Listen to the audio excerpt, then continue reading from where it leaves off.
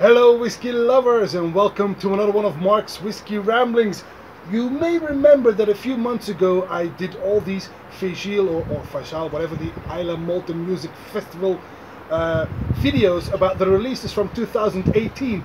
And when I talked to you about the wonderful Caol Ila 10 years old for Feis Ile 2018, I lamented the fact that I did not yet have the Caol Ila 22 years old, which was released for the Islay Malton Music Festival this year, 2019. Oh, even despite my shout out on social media, no one came forward to say, "Hey Mark, I can help you out." But then, all of a sudden, I see on Facebook that my friend Neil is visiting Lefroy, and I'm like, "Neil, you and Islay?" And he said, "Yes, sir. Why?"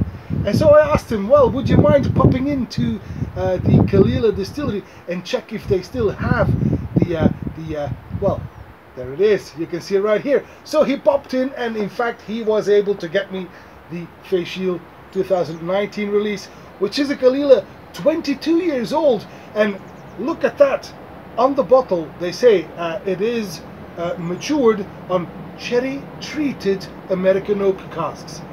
That's quite transparent. They're not saying this is a sherry cask, they're saying this is a sherry treated cask, a sherry treated American oak cask. That's quite transparent. Now they have released 3,000 bottles of this one, of the Caol Ila 22 years old, and it is bottled at a whopping 58.4% ABV. So thanks to Neil, thank you my friend, I was finally able to get hold of this, not just one but actually 2 bottles. And as you can see, I've already been sipping this because it is an absolute stunner, as you are about to find out.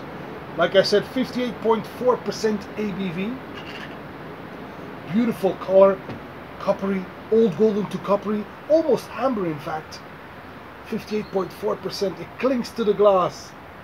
Oh, this is going to be beautiful. I'm very excited to be able to try this because I do believe this is a stunner, and I will tell you why. Let's begin with the nose. Oh my god, this is so good. It begins with a lovely subtle influence of the sherry. It offers up a hint of strawberry, some heavy honey, but make no mistake, this is a grand Islay whiskey. This is very coastal because, let me just put this down, despite the fact that it's got these sherry influences, there is a grand coastal note with sea salt. I get some chocolate with praline filling. Must be from the sherry cask.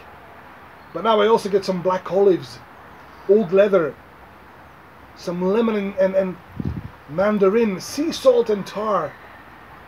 This is quite lovely. Some shells on the beach, some seaweeds, some hessian bags filled with lemon and mint. Oh, there's also a hint of bandages, you know, band-aids. It's just a touch medicinal, but despite the high ABV, this is quite approachable on the nose. Right on the palate then.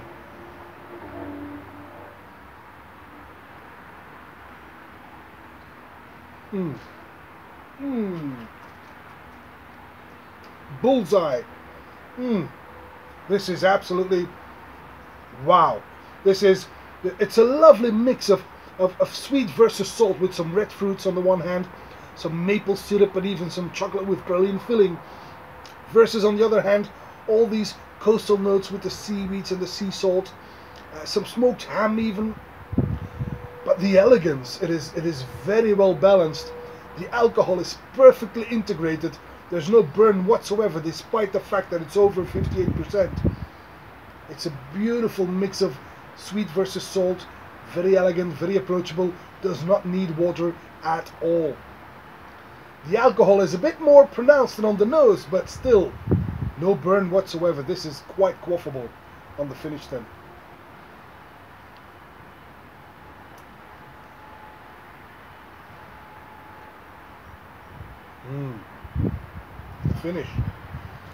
The finish with capital F. This is quasi perfect. It's a finish that is long and soothing, in which the sweetness gradually makes place for all the salty notes. Oh, brilliant. brilliant. This is out of this world. This is one of the best Caol Ila I've had in recent months.